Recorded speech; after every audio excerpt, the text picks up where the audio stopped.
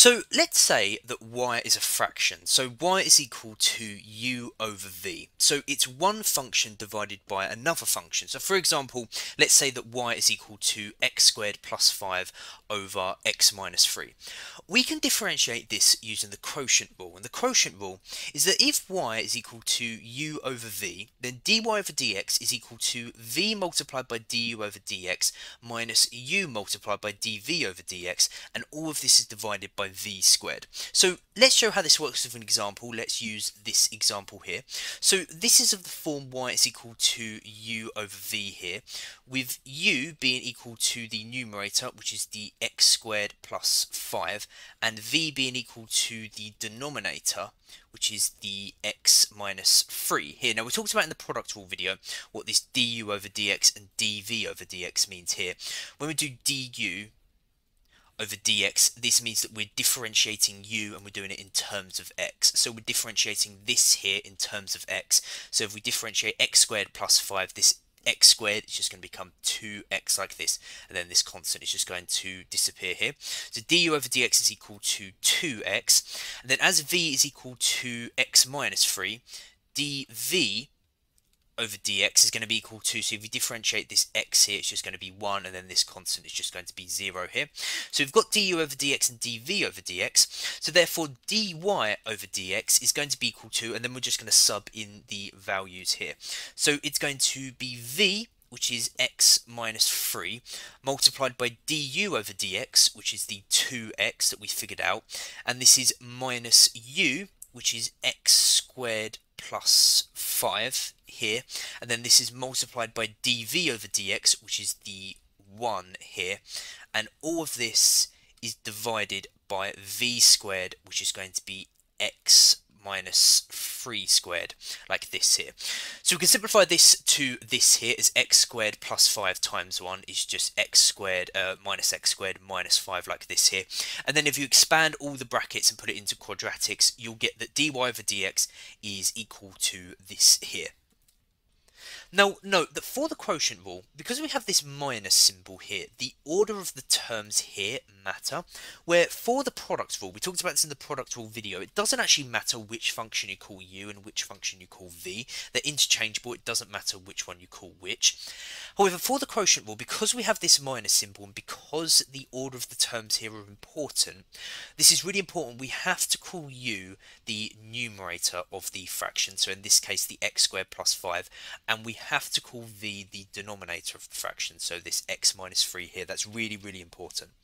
Now, just another note, the quotient rule is given to you in the formula booklet, but it's not written in this format here. It's written in the function format instead, where they basically say that if y is equal to f of x over g of x, then the derivative is f dash of x g of x minus f of x g dash of x over gx squared. This is the exact same thing as this here, but we've written it in the dy over dx format, where the formula booklet gives it in the function format. So you have access to the quotient rule in the exam in the formula booklet, but it's in the function form here.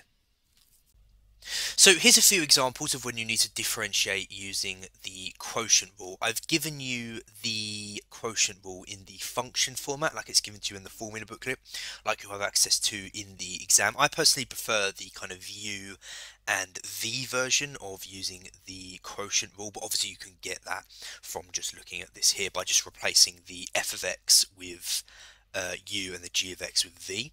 Okay, so here's the first one, that y is equal to sin of x over the natural log of x. So therefore remember u is the numerator, so u is going to be sin x, and therefore du over dx is going to be this differentiated, then sin x differentiated we've talked about before is just going to be cos x, and therefore the denominator is going to be v, so v is going to be the natural log of x, therefore dv over dx is going to be the natural log of x differentiated, which we've talked about before again is 1 over x like this. So therefore dy over dx is going to be v multiplied by du over dx, so it's going to be the natural log of x multiplied by cos of x. And then remember the minus symbol, and then it's going to be minus u multiplied by dv over dx. It's going to be sin x over x, and all of this is over v squared, so it's going to be the natural log of x squared. Now you can leave it like this if you want to, but it's a bit cleaner if you don't have this kind of fraction inside another fraction. So you can multiply every single term here by x, so you get this here, and therefore you don't have this fraction inside a fraction. There's an x in front of the terms here instead. So dy over dx is equal to this. So for the second one, the numerator is the natural log of x, that's what u is, and then if we differentiate this to du over dx, this is just like before, going to be 1 over x, and then v is equal to the denominator, which is the 2x plus 3 to the power of 3. So dv over dx is equal to, so to differentiate this we need to use the chain rule because it's a function in another function. If you need a reminder of how the chain rule works, we've already covered it in this chapter in the chain rule video, but we need to do the inner function differentiated multiplied by the outer function differentiated. So the inner function is this 2x plus 3, so if we differentiate the 2x plus 3, this 3 will just go away and this 2x will become 2. So the inner function differentiated is just 2, and this is multiplied by the outer function differentiated, which is just power of 3 here. And then when you differentiate something that's to the power of 3, this 3 is going to come down like this, and then we just keep the inner function like this. Again, go back to the chain rule video if you need a reminder of how this works. And then the power of 3 is now going to become a power of 2 like this here. And then 2 times 3 is just 6. So dv over dx is 6 2x plus 3 to the power of 2.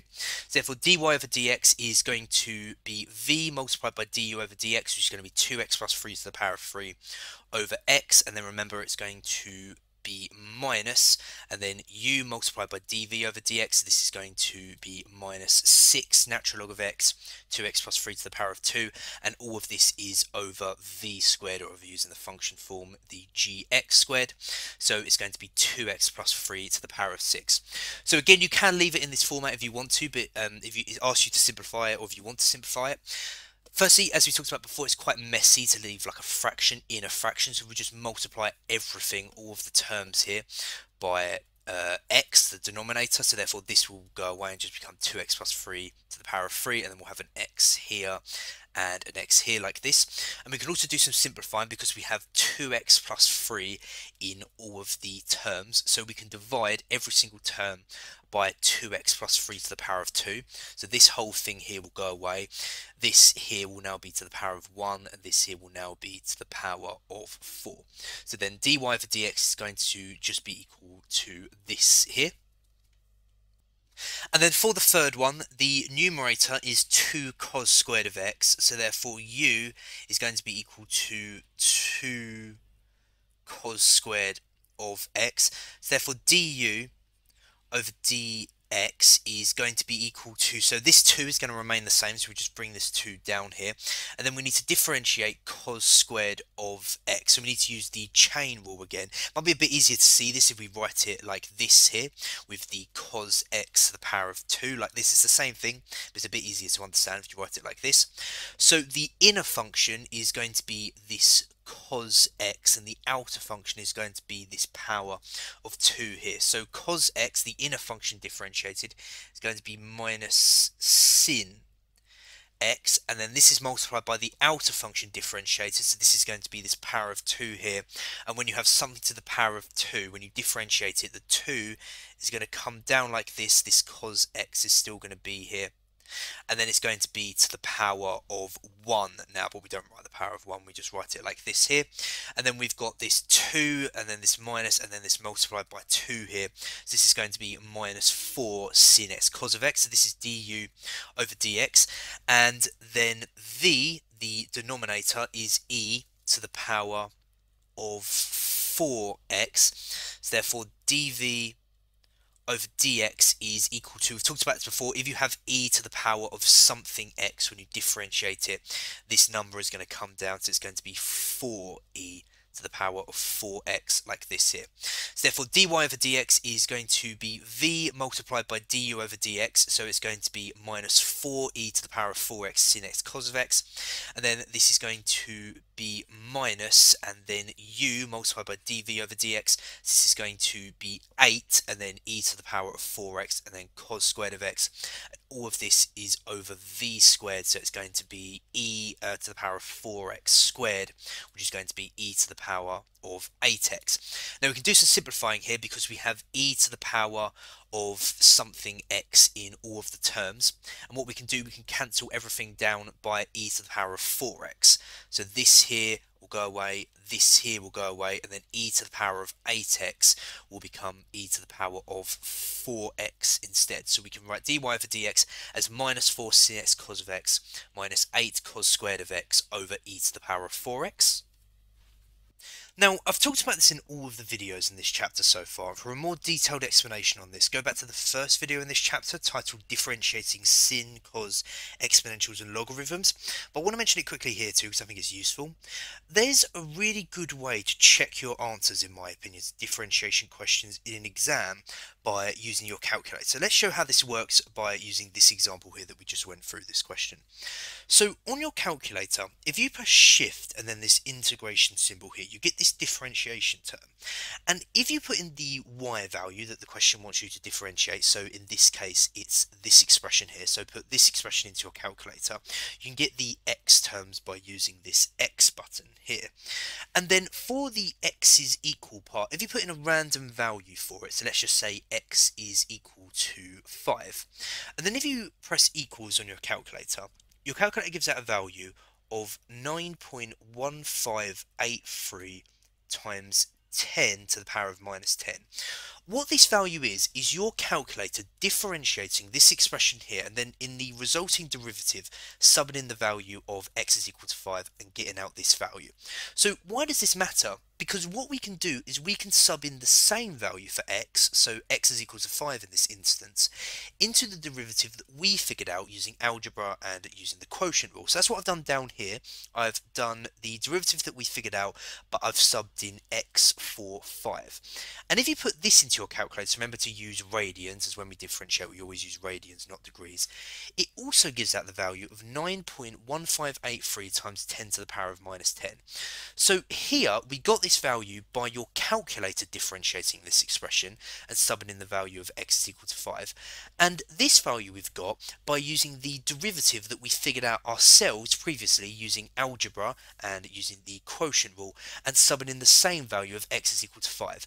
And as these two values are the same, they're both the same value, this tells you that this derivative here is correct, that we've done all the working out correctly and this is the correct answer. And this is useful because therefore you know that you can move on to the next question knowing that all the working out you've done is correct. Now you can't just use this in order to solve the question.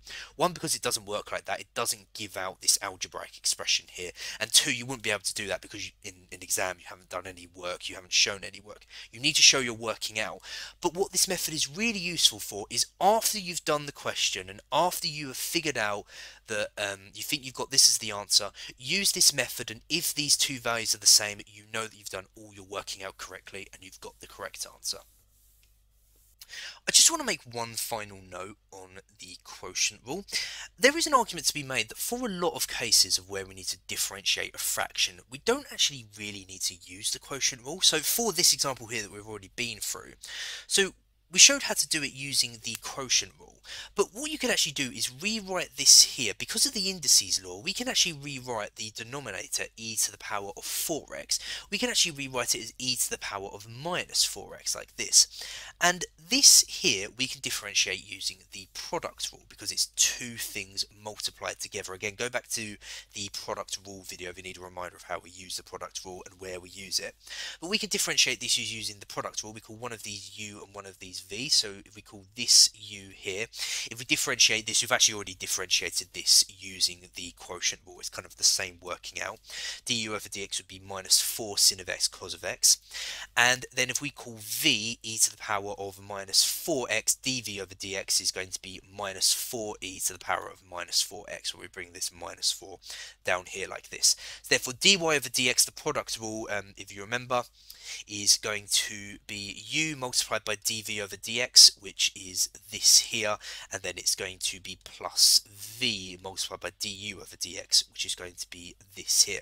And then what we can do is, if you wanted to, you could factorize out this e to the minus 4x like this here, and rewrite e to the minus 4x as the denominator here, e to the power of 4x, and hopefully you can see that this is the exact same thing as this here. It's just these two are swapped around in this case.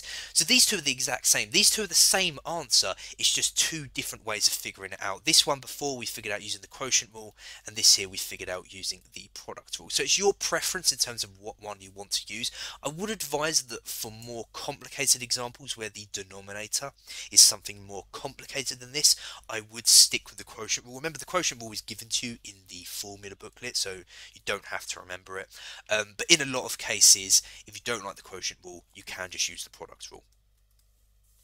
So now we'll just go through some exam questions where you can use the quotient rule. I've given you the function form of the quotient rule here because it'll be given to you in the formula booklet, so you'll have access to it in an exam.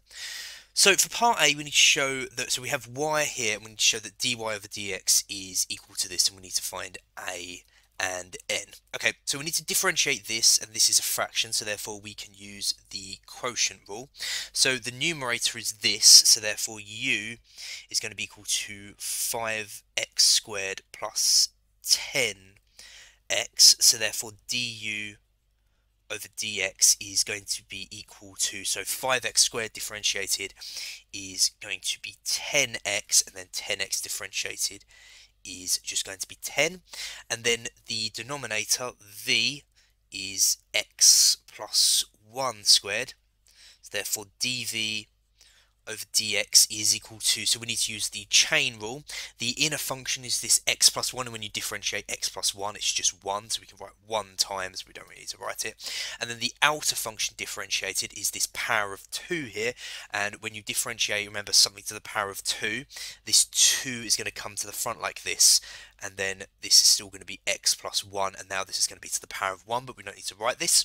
So therefore dy over dx is going to be equal to v multiplied by du over dx, so this is going to be x plus 1 squared, and then 10 multiplied by 10x plus 10, and this is going to be minus u multiplied by dv over dx, so this is going to be 2, and then 5x squared plus 10x multiplied by the x plus 1, and all of this is over v squared, so it's going to be x plus 1 to the power of 4. Okay, so we need to write dy over dx in this form here where a is a constant, and this at the moment is an algebraic expression, it's not a constant, so we're going to need to do some simplifying and some cancelling down in order to find what a is. Okay, well the first bit of simplifying and cancelling out we can do is that we have an x plus 1 bracket in all of the terms, so we can cancel out the like terms, so we can get rid of the x plus 1 here, and we can get rid of 1 of the x plus 1 brackets here. We can get rid of 1 of the x plus 1 brackets here, so instead of x plus 1 to the power of 4, it's now going to be x plus 1 to the power of 3, so we can write this like this now here instead, and now we can expand the brackets, so this x plus 1 times 10x plus 10 is going to be, so x multiplied by 10x is going to be 10x squared, and then 10 multiplied by x is going to be 10x, and then 10x multiplied by 1 is going to be 10x, and 1 multiplied by 10 is going to be 10 like that, and then we have got the minus 2, and then we're going to expand this bracket here, so it's minus 10x squared minus 20x, and all of this is still over x plus 1 to the power of 3. Okay, we can do some cancelling out here. This 10x squared is going to cancel out with this minus 10x squared, and these two 10x's are going to cancel out with this minus 20x, such that we're just left with 10 as the numerator. So we can write this in the form 10 over x plus 1 to the power of 3, so 10 is the a and the n is the 3. And then for part B, we need to find the range of values for x for which dy over dx is less than 0. And as we figured out in part A that dy over dx can be written like this question is basically asking find the range of values such that 10 over x plus 1 to the power of 3 is less than 0. Well, we can divide both sides by 10 such that it becomes 1 over x plus 1 to the power of 3 is less than 0. Now, when we think about a question like this, we think about trying to rearrange the inequality in order to make x the subject, and this kind of doesn't really work here because the next logical step is to try and bring the 1 numerator onto this side. But the issue if you do that is you're then going to be doing 1 divided by 0, which you can't do. You can't divide things by 0. The best way to think about this is that what we're looking for is we want this to be less than 0, so we want this to be negative. And the only possible way this can be negative is if this here is negative, because this is positive 1. So the only way that 1 divided by something can be a negative number is if the thing that you're dividing by is a negative number. So therefore this x plus 1 to the power of 3 has to be negative, and therefore it has to be less than 0. And then this is an easy thing to rearrange in order to find, rearrange in terms of x, because what you can do is you can take the cube root of both sides, so therefore it's going to be x plus 1 is less than 0 like this here, and then you can just move this 1 onto the other side so that x is less than minus 1. And then this is the range of values for which dy over dx is less than 0 when x is less than minus 1. So here's another example of an exam question where we're given this fraction here and we need to show that dy over dx can be written in this form here where we have a, which is a constant that we need to find. Okay, so we have this x, this root x here. In order to make this a bit more friendlier to differentiate, it's better to write this root x in the indices form of x to the power of a half, like I've done here, because it's just easier to differentiate. We can differentiate this using the quotient rule. So u is equal to x minus 4, so that's the numerator. So therefore du over dx is going to be equal to, so if you differentiate x, it's going to be 1. If you differentiate minus 4, it's just going to go away. So du over dx is 1. And therefore v, the denominator, is 2 plus x to the power of a half. So therefore dv over dx is going to be equal 2. So 2 differentiated will just go away, and then x to the power of a half differentiated is going to be, so this half is going to come down here, become the coefficient, and then it's going to be x to the power of a half minus 1, which is going to be minus a half like this here. So therefore dy over dx is going to be v multiplied by du over dx, which is just going to be 2 plus x to the power of a half, minus, remember the minus, u multiplied by dv over dx, which is going to be minus a half x to the power of minus a half multiplied by the x minus 4, and all of this is over v squared, which is going to be this 2 plus x to the power of a half squared. Okay, so we need to show that this can be written in this form here. So let's do some simplifying and some expanding. So this here is just going to remain the same, and then we can do we can expand this bracket here. So it's going to be minus a half x to the power of minus a half times x, which would become minus a half x to the power of a half, and then this here will be multiplied by minus 4, so it becomes plus 2x to the power of minus a half. And then we're going to expand this bracket here. Remember, when you have a bracket like this, it's 2 of these brackets multiplied together. So 2 times 2 is going to be 4, and then it's going to be 2 multiplied by x to the power of a half, which is going to be 2x to the power of a half. Remember, there's going to be 2 of them, so it's going to be 4x to the power of a half. If you want to do the long way of expanding it by writing 2 of these brackets out, that's fine. Then x to the power of a half times x to the power of a half is going to be x, like this here. So at the moment we have this fraction here, and we have this x to the power of a half minus half x to the power of a half, which we can simplify to half x to the power of a half, like this.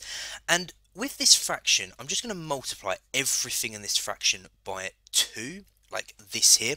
So this half goes away and we're not left with this kind of fraction within a fraction that can be a bit awkward and a bit difficult to look at. So if we do that, we're left with this fraction up here, and this is a pretty complicated fraction and algebraic expression. There's a lot going on here. You have these kind of horrible half indices, and it can be quite difficult from here to know what to do next in order to get to the answer. And my advice with something like this, if you ever find yourself in a situation where you're kind of stuck and you don't know where to go next, always look, because this is a show that question, always look at where you're going. So what is the final answer that you're meant to be getting to? And we're meant to be getting to this 1 over a root x here. And another way to write this is 1 over ax to the power of a half. So in our final answer, we want this ax to the power of a half in the denominator. And specifically, we want this x to the power of a half in the denominator. And because we want that in our final answer, what's a good idea to do at this point is in the denominator to factorize out this x to the power of a half, because that is the thing that we want in our final answer. That's the thing that we need. And if we factorize out that, the stuff that's left over could possibly be cancelled out or could go away in some way. So let's do that, and this is what we've done here, and hopefully you can see how we've gone from this to this here. The 8, if you factorise out x to the power of a half, will now be ax to the power of minus a half, and then ax to the power of a half, this will just go away, and then 2x, if you factorise out x to the power of a half, will be 2x to the power of a half, like this here. And with the numerator, I've just slightly rearranged the order of the terms. They're the same terms, I've just rearranged the order of them. And hopefully you can see with this here and this here, these two are the exact same thing now, except this one is 2 times bigger than this one. So if we factorise out 2 from this here, like we've done here, these two are now the exact same. And the benefit of this is, you can think about it if you just want to put brackets around it like this, we can cancel out these two. We can cancel out these two, and as a result, we're left with just the 1 over 2x to the power of a half, which we can write as 1 over 2 root x, which is the final answer with a being 2. So we've got to the final answer. I think this is really good advice. I kind of realise the further I get into maths is a really good skill to build is not to kind of get tunnel vision with what you're doing and just kind of endlessly working on this fraction here. Take a step back and look at all the information that's available to you and look at what you're trying to get to and see if you can get any information from this. And the information that we got is that we need x to the power of a half in the denominator, so we factorised out the x to the power of a half and we were left with this, which cancelled out. So here's a couple more past exam questions related to the quotient rule for you to have a go at. I've given you the quotient rule in the function form as you'll be given it in the formula booklet in an exam. So have a go at these questions and I'll go through the answers in about 5 seconds.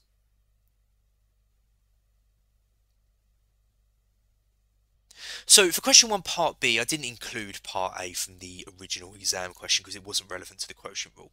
But for part B, when you show that dy over dx is equal to this from this y value, and as this is a fraction, we need to use the quotient rule. We should use the quotient rule. So the numerator, u, is 3x squared plus 6x minus 7. So therefore du over dx is equal to, so if you differentiate 3x squared, it's going to be 6x, and if you differentiate 6x, it's going to be 6, and if you differentiate 7, it just goes away. And then the denominator is v, which is the x plus 1 squared part, so therefore dv over dx is equal to, so we need to use the chain rule. The inner function is this x plus 1, and if you differentiate this, the x will just become 1, so it will just be 1 multiplied by for the inner function. We don't need to write this. And then the outer function differentiated is this power of 2 here, and anything to the power of 2 is going to be, so 2 is going to become the new coefficient, and then it's going to be x plus 1 to the power of 1 like this, which you don't need to write the power of 1. So therefore dy over dx is going to be equal to v multiplied by du over dx, which is going to be this here, minus u multiplied by dv over dx, which is going to be this here, and all of this is over v squared, which is going to be x plus 1 to the power of 4. And as x plus 1 is common in all of the terms, we can do some simplifying and cancelling down, whereas this x plus 1 here is going to go, one of these x plus 1s here is going to go, and this power of 4 is now going to become a power of 3. So we can simplify it to this here. And then from here, we've already got the denominator as the x plus 1 to the power of 3. We just need to show that this up here can be simplified to 20.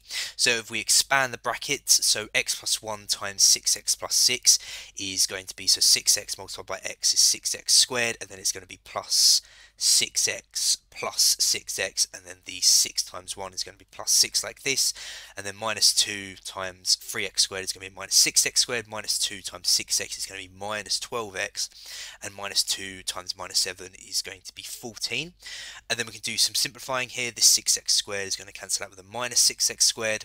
These two 6x squareds are going to cancel out with a minus 12x, and the 6 and the 14 are going to add together to give 20, which is what's required. And then for part C, firstly we need to find d squared y over dx squared. So we need to differentiate this again. Now you could use the quotient rule because this is a fraction, but like I've talked about before, the easier way to do this is just to write it in this form instead, and then you could just use the chain rule, which is a lot quicker and easier in my opinion. So we could differentiate this using the chain rule, so therefore d squared y over dx squared is equal to, so this 20 is still going to be here, and this is going to be multiplied by the inner function differentiated, so the x plus 1 differentiated, which we've talked about already, is just 1, so we don't really need to write it, and then the outer function differentiated, which is this minus 3 power, and then if you differentiate anything to the power of minus 3, this minus 3 is going to come down as the coefficient, and then this x plus 1 is still going to be here, and then it's going to be to the power of minus 3 minus 1, so it's going to be to the power of minus 4. And then 20 times minus 3 is minus 60, and then we can rewrite this indices here as the denominator like this. So d squared y over dx squared is equal to minus 60 over x plus 1 to the power of 4. And then we also need to find the real values of x for which d squared y over dx squared is equal to minus 15 over 4. So therefore we're going to equal this here to minus 15 over 4.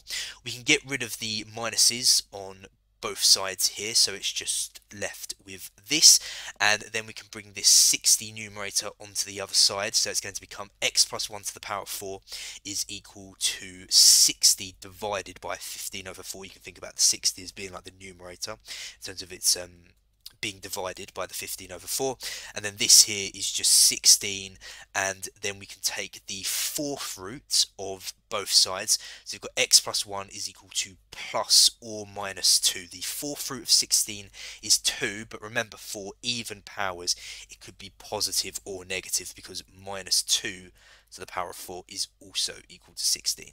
So therefore there are two values of x. The first one is when x plus 1 is equal to 2, so that means that x is equal to 1, and the second one is when x plus 1 is equal to minus 2, so x is equal to minus 3. So x can be equal to 1 and minus 3. There are two values. So question 2 is a modelling question, and it's about a population of mice which is given by n, and we have t, which is the number of months after the start of the study, and it's given by this equation here. For part A, we need to find the number of mice in the population at the start of the study, and when it says at the start, this is always an indication that this is when t is equal to 0. This is 0 months after the start of the study. This is the start of the study. So t is equal to 0. So all you just do is plug 0 as t into this equation like I've done here, and it gives out a value of 90. So there were 90 mice at the start of the study. So for part B, we need to show that the rate of growth dn over dt can be written in this format here, and dn over dt is this question's version of dy over dx, as the n variable is like the y variable, and the t here is like the x variable. So we basically need to differentiate this to find dy over dx. So we need to differentiate this here, and as it's a fraction, we can use the quotient rule. So in order to differentiate this using the quotient rule, we're going to say that u is equal to 900, and then du over, it's going to be dt in this case because t is the x variable, though it's not the end of the world if you accidentally write x. And then if you differentiate this 900, it's just a constant, so this is going to be 0. And then v is going to be equal to the denominator here, which is the 3 plus 7e to the power of minus 0.25t. So dv over dt is equal to, so if we differentiate this here, this 3 just goes away, it's a constant, and then if we differentiate this here, so this 7 comes down, so it's going to be 7 multiplied by, and then if you differentiate e to the power of minus 0.25t, this minus 0.25t is going to come down as the coefficient, so it's going to be minus 0.25 and then e to the power of minus 0.25t like this here, and then 7 multiplied by minus 0.25 is minus 7 over 4, and then it's e to the power of minus 0.25t. So that's dv over dt. So therefore dn over dt is, we use the quotient rule, so it's v multiplied by du over dt, but as du over dt is equal to 0, therefore this is going to cancel out this v multiplied by du over dt. So we're just going to be left with minus u multiplied by dv over dt. So this is going to be minus 900 and then minus 7 over 4 e to the power of minus 0.25t. And this is going to be over v squared, which is going to be 3 plus 7e to the power of minus 0.25t squared. And then we can slightly simplify this because this minus will cancel out with this minus here. So we're left with dn over dt is equal to this here. So we have an equation for dn over dt, which is what we need, but the problem is that we have it written in terms of t, where the question has it written in terms of n, where n is kind of the y variable in this question here. So I have to be honest, I think this is a pretty tricky question, and the way that I'm going to go through it is the way that I originally figured out the answer to this question, and the way that I did it, which worked best for me and is the best way for me to understand it. But everyone does maths differently, and the way that I do it might not be the best way for you. So if you really struggle with this question and don't particularly like the way that I did it, I would implore you to look at the mark scheme for this question. I'll try and remember to put it in the description of this video. If I don't, literally just search up Edexcel A-level maths and then this paper here. They do a couple of other different ways that are very similar to this way. The only difference is that the kind of substitutions and kind of the cancelling out that they do is a tiny bit different, and maybe you'd prefer those ways if you want to look at those. But the way that I'm going to do it is, so what we need to do is we basically need to do two things. We need to get rid of this e to the power of minus 0.25t here, and we need to get rid of this e to the power of minus 0.25t here as well. So we need to get rid of these two things. And the way that we're going to do it is we're going to use the equation that links t and n, which is the original equation up here. So I've written it out over here, I've just swapped around the sides like this here. And what we can do is we can rearrange this in order to get substitutions that we can put into this question here. So let me show you what I mean. So at the moment it's 900 over 3 plus 7e to the power of minus 0.25t is equal to n. And then if we move this 900 numerator onto the other side, we get this here. And this here is key. And the reason that this is key here is because we have this in terms of 3 plus 7e to the power of minus 0.25t. And this is actually the denominator here. It's part of the denominator. So therefore we can make this substitution for 3 plus 7e to the power of minus 0.25t for 900 over n. So that's what I've done here. I've subbed out this 3 plus 7e to the power of minus 0.25t for 900 over n, and we've still got this power of 2 here. So we've basically done one part. We've got rid of this part down here. Now we just need to get rid of this part up here. So what I'm going to do is I'm going to move the 3 here onto the other side, so it becomes 7e to the power of minus 0.25t is equal to 900 over n minus 3. And we need to get it in terms of 7 over 4e to the power of minus 0.25t. And at the moment we have it in terms of 7e to the power of minus 0.25t. So the best thing to do with this is to multiply this whole thing by a quarter, so therefore we get this here, and now this here is in terms of 7 over 4 e to the power of minus 0.25t, and this is equal to a quarter multiplied by this 900 over n minus 3 here. And now we can make this substitution here for this 7 over 4 e to the power of minus 0.25t in the numerator here. So that's what I've done here. We've replaced it with this quarter 900 over n minus 3 like this here, and we've got rid of all the t's and we've got it written in terms of n now. So all we just need to do now is simplify this down into this format here. So if we do this 900 multiplied by a quarter here, we get 225, and then also if we expand this bracket here and do the squared part here, it's going to be 900 squared, which is going to be 810,000, and this is going to be over n squared, like this here. Now we have this fraction inside another fraction, which is a bit messy and difficult to work with. So what we're going to do is we're going to multiply all the terms by n squared, so we get rid of this denominator here. So that's what I've done down here, and now we've got an n squared here, so it's 225 n squared, like this here. And then if you do this 225 divided by this 810,000, you actually find that it divides really neatly, because 810,000 is actually a factor of 225. So this will actually cancel out completely and be 1, and this will be cancelled down to 3,600, like this here. So when we look at this here and what we want as the final answer, we want an n factorised out like this, and we've got an n squared at the moment. So let's move one of these n's into this bracket here. So this will cancel out this denominator here to just leave us with 900, and now it will be minus 3n instead of minus 3 like this here. And then what we can do, we have a multiple of 3 common in all of the terms here, so we can divide everything by 3. So this will cancel out, this will now be 300 instead, and this will now be 1200 instead. So it's n 300 minus n over 1200, which is what's required. So for part C, we're told that the rate of growth is a maximum after t months, and therefore we need to find the value of t. Now be careful with this question, because the moment that you read maximum, you might be thinking it's talking about the maximum of n here, and we've talked about how to do this before. We find dn over dt, and then we equal this to 0 and find the maximum from here. But this isn't what the question is asking. The question is not asking about the maximum of n, it's asking about the maximum of the rate of growth, which is dn over dt. So what this question is actually saying is that dn over dt is at its maximum at t months. It's not talking about n up here. And in part B, we found that dn over dt can be written like this here. So therefore, what this part is saying is that n 300 minus n over 1200 is at its maximum at t months. So we need to find this value of t here. Now, the big issue is that this expression here is not made up of the variable t here. It's made up of the variable n, such that we can't really find the t value here for where this is at its maximum, as it's made up of n. But what we can do is we can find the value of n for which this is at its maximum, as it's made up of n.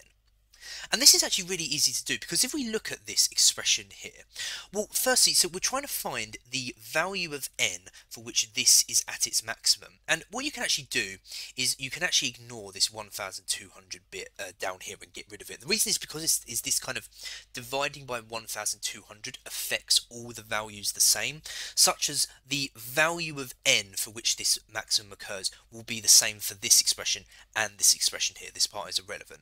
And if we expand the brackets here, we get 300n minus n squared, and this here is actually a quadratic where the maximum is going to be the turning point here, and the value of n for which this maximum occurs is going to be sort of the x value here, but the x axis is actually n in this particular case. And we can find this easily with a quadratic. You might have to do some revision here, because it might be a while that you covered this, of how we find the turning point for a quadratic. I recommend going back to the video I made in year 1 chapter 2 on quadratic graphs part 1. But the way that you can do it by finding the midpoint of the roots. But the easiest way to do it, in my opinion, is by completing the square. So firstly, we need to factorise out kind of the -1 from this, so that this is now just n, like this here. And then in order to complete the square, we half this number here, so it's now n minus 150, and then this is to the power of 2, and then we have to minus whatever this number is squared here, and then we need to do this multiplied by this, such as we get this in the completed square format here. And when you complete the square, this is again where you probably have to do some revision back to year 1. The turning point when you have the quadratic in this form here is minus pq. So therefore the turning point here is going to be minus pq, so it's going to be minus 150. So 150 and then 22500. Now this part here is irrelevant. This is the maximum of this expression here, but what we're interested in is the n value for which this maximum occurs, which is 150. So therefore the maximum of dn over dt is when n is equal to 150. So you might be thinking at this point, okay, so we found the value of n when dn over dt is at its maximum, but we need to find the value of t when dn over dt is at its maximum. But the reason that this is really useful to us is we can use this equation up here and just plug in n as 150 and then just rearrange in order to find this value of t when dn over dt is at its maximum. So we can just do that.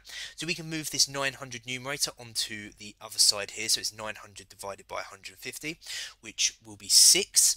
And then what we can do is we can move the 3 onto the other side, so it becomes this, and then divide both sides by 7, so it becomes e to the power of minus 0.25t is equal to 3 over 7. Then take the natural log of both sides like this, and then divide both sides by minus 0.25 to get that t is equal to minus 4 times the natural log of 3 over 7. Now as t is in months, it's not really that kind of neat or tidy to leave it in this form here. So if you plug this into your calculator, you get that t is equal to about 3.4 months. So this is the value of t when dn over dt is at its maximum. And then for part D, we're told that the maximum number of mice on the island is P, and therefore we just need to find the value of P. And this is the thing that I was talking about before, because the maximum number of mice is going to be the biggest value of n, and the way that we find the biggest value of n is just differentiate its dn over dt, set it to 0, and then find the value of n, because this will be the maximum will be at a stationary point when the derivative is 0. And we have quite nicely got a dn over dt already in terms of n.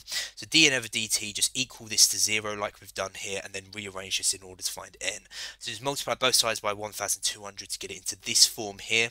So that means that n can either be equal to 0 or 300 minus n can be equal to 0. And as n can't be equal to 0 because we're talking about the maximum number of mice, and the maximum number of mice is not going to be 0, therefore we're interested in the solution for 300 minus n is equal to 0. So therefore n is equal to 300. So the maximum number of mice on the island P is 300.